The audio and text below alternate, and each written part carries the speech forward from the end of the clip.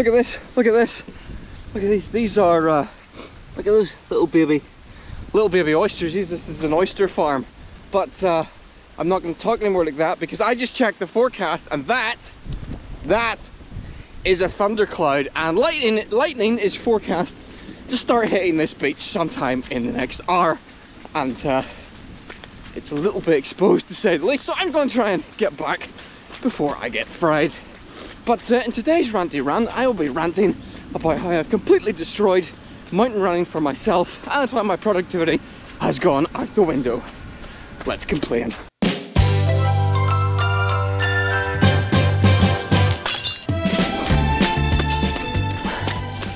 Well, these shoes are very much soaked with seawater. Although that'll be the least of my concerns if these thunderclouds turn up and I get struck by lightning. I do, however, know the techniques. If you start to feel the hair on your arms to tingle, squat down with your butt as low to the ground as possible and grab around your knees. Not sure if it actually helps in lightning, but it'll definitely make you a more amusing sight to find if you do get struck by lightning. Don't get struck by lightning, it's very dangerous. I would not have come out here if I'd realised that forecast was quite so impending. I am literally outrunning a thundercloud, which is perhaps a good motivation because I am confused and angry. I went for a mountain run 2 days ago for the first time in about a month, more than a month, 68 weeks, maybe 2 months, and it made me realise that I've really made a massive mistake. Oh, by the way, in case you're new to my Ranty Runs was a run I will run in one continuous unbroken take, completing about something. But this week I've been down in sunny, it has been sunny, it's been absolutely glorious here. This is the first day we've had rain in about 3 weeks. It's been nuts. Sunny Cranfield, which don't know where it is. It's on the sort of south east of Northern Ireland. In fact, that point over there is as far southeast as you can get in Northern Ireland, not be in the Republic of Ireland, which is just over there on the north side of Cranfield Loch. Oh, a big rock. Let's kick this big rock. It turns out it was just a piece of foam. Stop poisoning our oceans with your microplastics. Just a little eco distraction there. What was I talking about? Oh yes, mountain running and how my mountain running is not going well. Not going well. Basically, I don't know, a couple of months ago, I just was getting incredibly busy with my client work. I did the equivalent of probably 5 months work in 2 months, which is ridiculous. And that, it's just had a knock-on effect over kind of everything I've been doing. And I don't know, I just felt really distracted and unfocused. And then the opportunity came up to do a little bit of promotional work for Antrim Coast Half Marathon. Really good half marathon, highly recommend it. I don't know if that work's actually going ahead, but anyway, I may or may not do it, but we'll see. But I suddenly had this idea. I've been doing mountain running for the last 2-3 years. The pandemic kind of killed it for a year. Well, killed me running races for a year. Anyway, that was gutting. It was weird. It was like the channel was mostly fueled, or in many ways it was fueled by at least one race video a month, if not 2, and then 0 for well over a year. Kind of lost the focus on that a bit, but anyway, where am I going with this? Yeah, I think I was out one day and I was struggling up a hill and I was coming back and I just went for it. I just ran as fast as I could, and I felt great because I hadn't run really fast a long time, and it made me nostalgic for how fast I used to shut up, and it made me nostalgic. Are you warning me that lightning is coming? I really hope that's not. Lightning is coming, run away. Anyway, it made me really nostalgic for road running again, be able to run fast, because I was pretty fast, nowhere near elite fast, but I could run a half marathon in 1 hour and 35 minutes, which is not bad. It would put you in like the top, I don't know, like 15% maybe at most races. And I got a lot slower once I switched to doing trails and mountains. I just kind of I wanted that speed again, so I had this notion, you know what, I'm going to train, run and vlog a 90-minute half marathon. Just to give you an idea of how stupid a goal that was. My current road pace is about 8:30 for a half marathon distance, 8:30 minutes per mile. I would have to run 6:45. I think it'd be about 6:50. Shut up! About 6:50, 6:45 in order to do a sub 90-minute half marathon. So crazy goal, but I focused on it anyway. And Dermot Mathers, huge thank yous to him, put together a coaching plan for me. No problems with the coaching plan. It's been great. Dermot's been great, but I think the problem, it's not you, Dermot. It's me. After 6 weeks of doing that training, I realised that I really do not care in the slightest about getting PBs on roads, because I was training for a flat race, so and the paces I was doing meant I couldn't run hills. I couldn't even run roads that were hilly. I just tried to find places really flat where I could run, where I could train, where I could do my speed work, and did it for 6 weeks roughly. I hated it. Liked it at the start, absolutely hating it towards the end.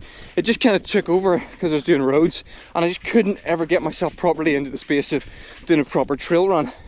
I did try, I did go out and do a few trail runs, but really struggled with them because I was totally off the hills. And now I find myself halfway through the summer, having now kind of given up on that half marathon plan, but also my mountain fitness is gone as well, with a few mountain races on the horizon. So I've completely ruined mountain races for myself this year because my fitness is just, it's just not there. I'll see what I can pick up over August, because there's going to be a few things in September. But look at this gross seaweed. Did you know that you can eat every single type of seaweed in the UK? It's all edible. Whether or not you actually want to eat it is another thing, but yeah, it's all edible.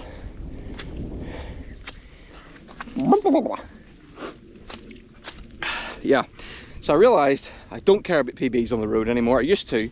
That was really what pushed me. I would go out there and I would put myself in absolute agony to get a PB. But I think what I've realised is I don't care about PBs. What I get more from running is when my running kind of shows off the country or shows off a landscape, and that in turn inspires or gets reactions from others who then want to go out and do it, or just a landscape they've never seen more before. I get far more from that than I think I ever have from getting a PB, because I just lack whatever that drive is that proper competitive runners have. I used to have it a little bit.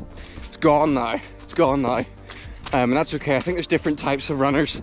I think my running videos have always been aimed at people who are more the casual kind of runner, who run because, I don't know, you just want to increase your fitness, or you run to explore because it's a way of seeing more places and more things faster than hiking.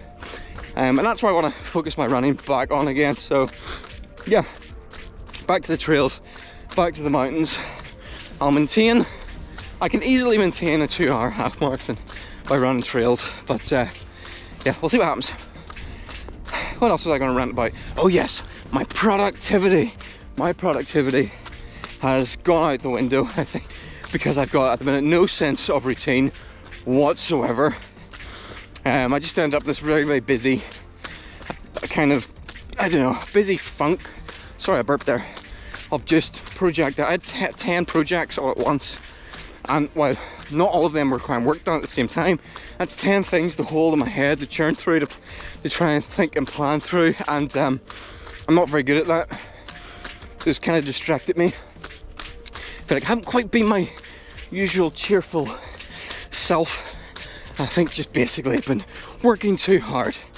I'm not motivated enough by money to push through it.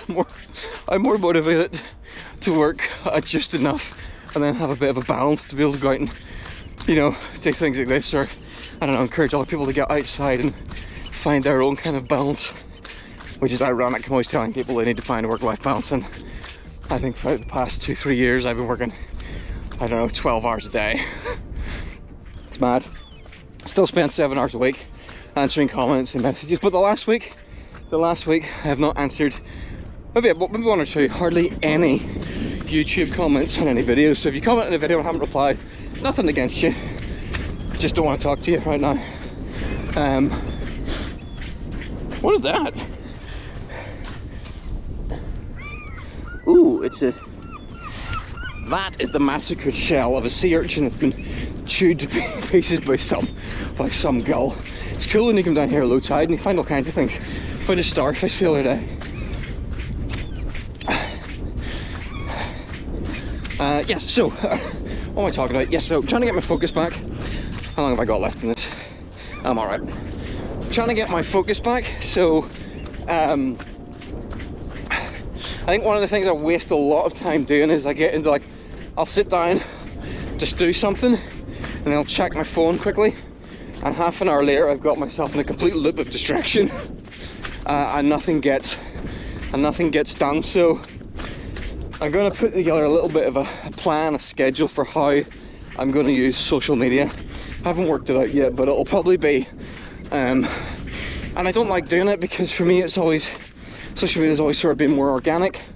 You know, I just react and, you know, put stuff up. I think it's just going to have to change for the sake of everything else, because I think there's a real issue at the minute with especially things like short form addictive content where you can just churn through.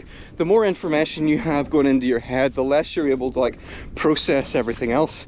So when you sit down to take a break from your work and you decide, oh, I'm just going to go and check YouTube for 5 minutes, just go check TikTok for 5 minutes. I think short form videos, especially TikTok, like you can, 5 minutes you can go through like, I don't know, like 50 videos maybe, and suddenly you've got 50 sort of new stimuluses in your brain, which when you then go back to work, it really doesn't help with it at all. That's why I kind of have a problem with producing long form content. I'm kind of worried that it's maybe just contributing to problems in society, or maybe the problem is down to us and the kind of things we actually consume, but I don't know. We'll see what happens there. I may experiment more with YouTube Shorts, and I am on TikTok, but I don't post very often. We'll see where it goes.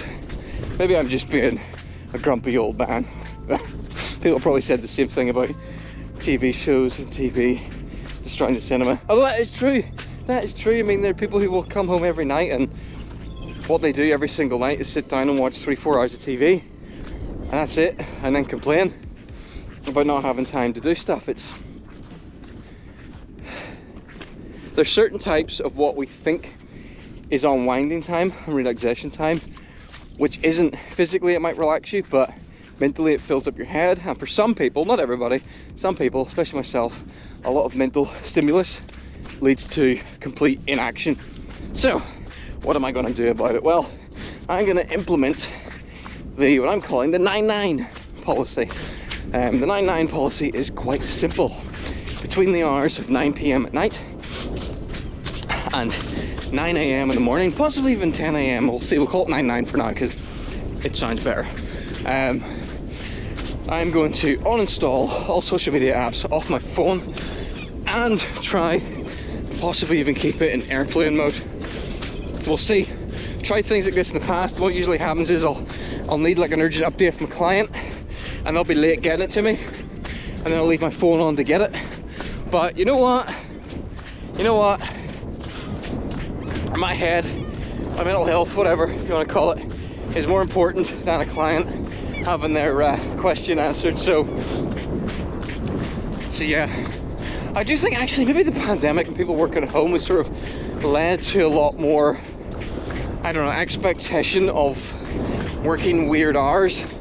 I don't think it's good for me. I definitely have to have a few clients who will phone me after work hours or email me like really late at night, and I get that some people are working flexi time, and that's fine, but just don't be don't be expecting responses from me after certain times. Yeah, so no phone before 9 AM or after 9 PM. Well, no social media anyway. Kind of need to be able to be contacted, and we'll see how that goes. Right, haven't been struck by lightning. The thunderclouds have not come. In fact, the sky's clearing. We've got a tour booked into chocolate factory near Nogs. I've done some work for them, sort of on like as a client for projects, and I've seen them kind of set up their business and get going, but I've never actually been as a tourist. And Louise loves chocolate, so we're gonna go there at 11 this morning for a tour. Might put on a disguise and see if they actually recognise me. I filmed there like 3-4 times, so we'll see what happens. But yeah, near Nogs. If you're down this way, that's a good little one to do. Anyway, thank you if you watched all of this ranty run. I have no idea if you're going to find any of this useful, or if any of what I've said I will agree with myself in a couple of days. Take everything I say with a strong opinion, with a pinch of salt. You know what they say about opinions. I think opinions can change. I don't believe the internet is the place for proper discussion or sort of changing people. Ooh! I just saw some worm poo come out of the ground there.